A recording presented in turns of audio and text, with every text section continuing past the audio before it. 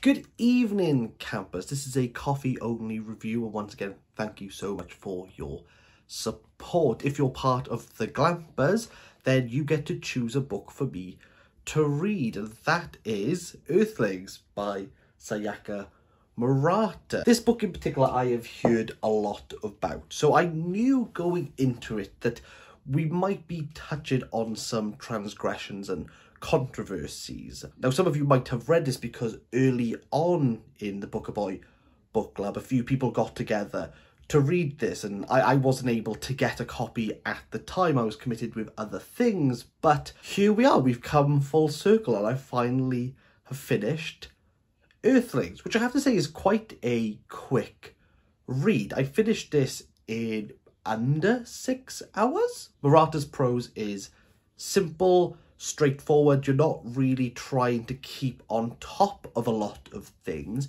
apart from that our main character, her toy hedgehog Piet, comes from the planet Popopopia.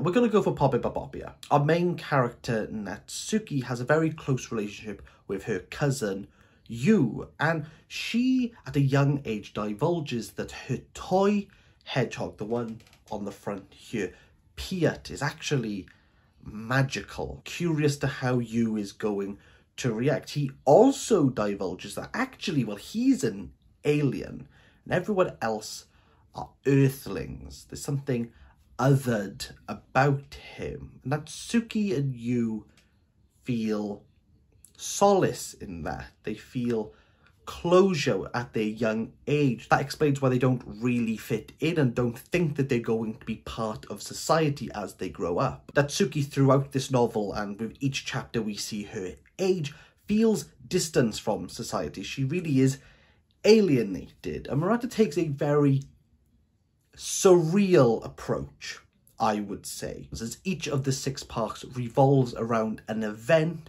where Natsuki is inflicted or inflicts something to someone else. Within Natsuki's youth, we have a depiction of child abuse, and she goes to cousin Yu for solace, and there they talk about love and what it is to be loved and how they are committed to each other and have a pseudo wedding ceremony, which outlines very briefly their love for each other and that they're not going to hold hands with anyone else. Yu and Natsuki then decide to consummate the marriage, where her family walk in on this incestuous act and rip the two apart. Natsuki, dealing with trauma and trying to deal with what love is and compassion, becomes distanced. She doesn't want to be part of any of this because nothing makes sense to her. Natsuki, as she gets older, does end up marrying someone, but this is a very aromantic relationship, and more so it feels as though they have become married to stave the parents off. Cousin Yu has now become a part of society. He has a job. He's a regular citizen in the society that Natsuki believes is just a baby-making machine. Through instances that become more graphic and detailed and surreal in their nature, Yu is brought back into Natsuki's life, where the 3 of them discuss, well, what is taboo? What can we do to rebel against society? So Murata doesn't just feed this information to shock and awe. There is a discussion of why the need there is for taboo. Why don't we want to fit in a society if we feel as though it doesn't reflect the wants? I'm sure you could think of authors of books that deal with alienation, but Murata, especially as we move into the latter parts and when Piet begins speaking to Natsuki, it became almost a gimmick to me. A lot of people have felt a gut wrench and a very emotional response to Earthlings because you have this juxtaposition of something that is very plain, something very traditional, albeit very upfront, aware of how childish it all seems.